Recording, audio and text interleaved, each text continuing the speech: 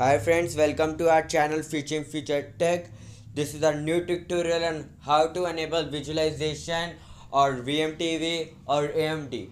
This can be enabled from BIOS, and the BIOS full form is Basic Input Output System, and you can start the BIOS from pressing F2 or F10 or F12 or the delete button at the time of the boot up of your PC. So friends, we'll start our tutorial. As you can see some type of a dialog box when you open this VM workshop. I'll just show you. I'll just power on my VM workshop, and as you can see, we are getting this pop-up which is really irritating.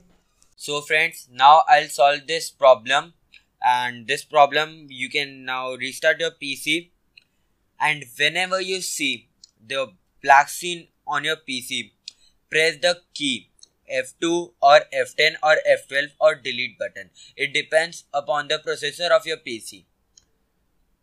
So my black screen is going to come and I am ready by I have pressed my F2 key, and now you can see my PC has been booted up into BIOS. And now use your arrow keys, and go to system configuration by pressing right arrow key.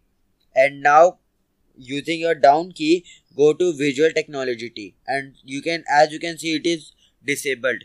We have to enable it. So press enter and enable it. Now go to exit and exit saving changes and press enter. Now your problem has been solved. Thank you for seeing our video. I hope you will like our video.